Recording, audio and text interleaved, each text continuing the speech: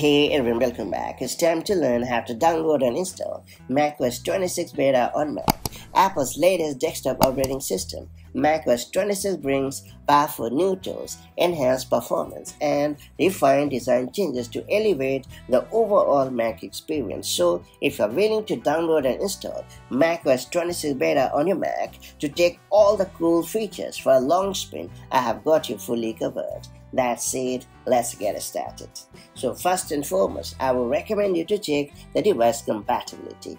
Verify that your Mac is compatible with macOS 26. Apple typically supports a range of recent models, but some older devices may be excluded. So make sure to check your device compatibility. Next up, I will recommend you to fully back up your Mac. Before installing any beta software, it is important to create a full backup of your device. You can use Time Machine or another backup method to protect your data in case you experience issues or decide to revert to the stable macOS version later.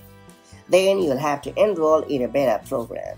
Know that you need to join one of the following: Apple Developer Program, paid for developers; Apple Beta Software Program, free for general users.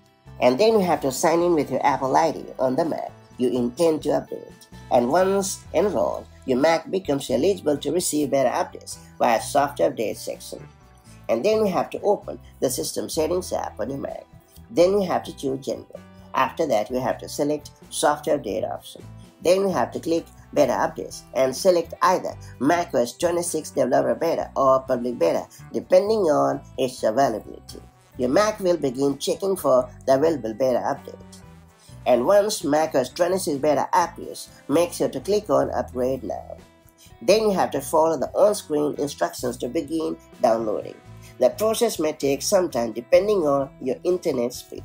And after the download, your Mac will restart and begin the installation. Now make sure your Mac is plugged into a power source to avoid interruptions. And that's about it. So that's how you can easily download and install the macOS 26 beta on your Mac. Now that you have successfully installed the beta, make sure to take it for a run and make sure to share your feedback as well. And I'll catch you up in the next one.